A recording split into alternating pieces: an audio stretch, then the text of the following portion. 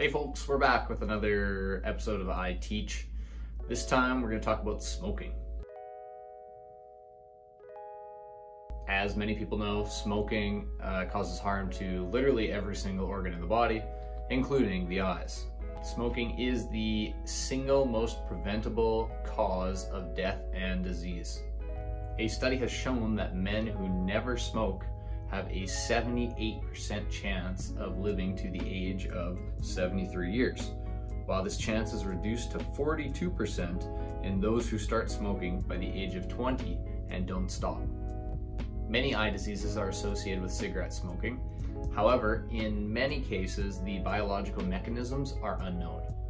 When considering eyes specifically, cigarette smoking does increase the chance of developing these diseases. Dry eye syndrome. This is that burning, gritty, irritated sensation in the eyes. People who have dry eye syndrome are 1.5 times more likely to have been cigarette smokers. Uveitis. This is inflammation of the eye that causes symptoms like pain, light sensitivity, or difficulty seeing clearly.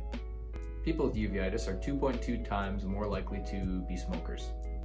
Age-related macular degeneration. This is a disease that affects our crystal clear central vision.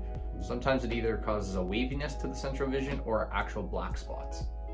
Depending on the type of age-related macular degeneration, current smokers have a 2 to 4 times higher risk compared to non-smokers.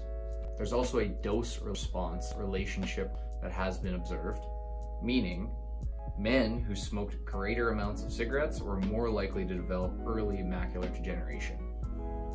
So the actual number of cigarettes smoked increased the risk of developing the disease.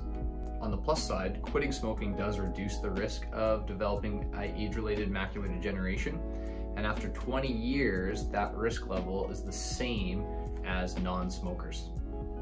Cataracts. This is a disease that affects the lens inside the eye and limits what's able to be seen. People with age-related or nuclear cataracts are 1.4 to 1.6 times more likely to be cigarette smokers. Diabetic retinopathy. This is a disease of the retina that people who have been diagnosed with diabetes are at risk of. It can affect the vision and is the most preventable cause of blindness.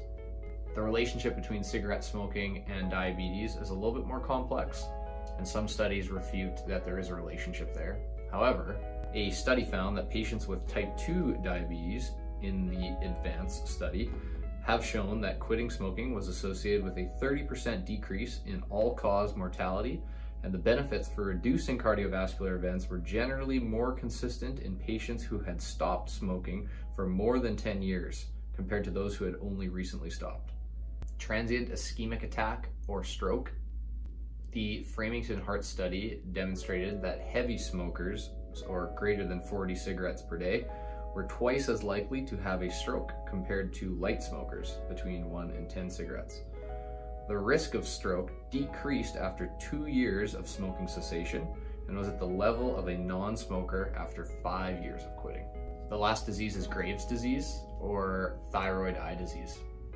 This is a disease related to hyperthyroidism and is something that can cause restriction in eye movements, double vision, along with some other symptoms. Patients with thyroid eye disease are at a minimum 2 times more likely to have been cigarette smokers. So if we know smoking affects our entire body, including our eyes, what do we have to do to quit?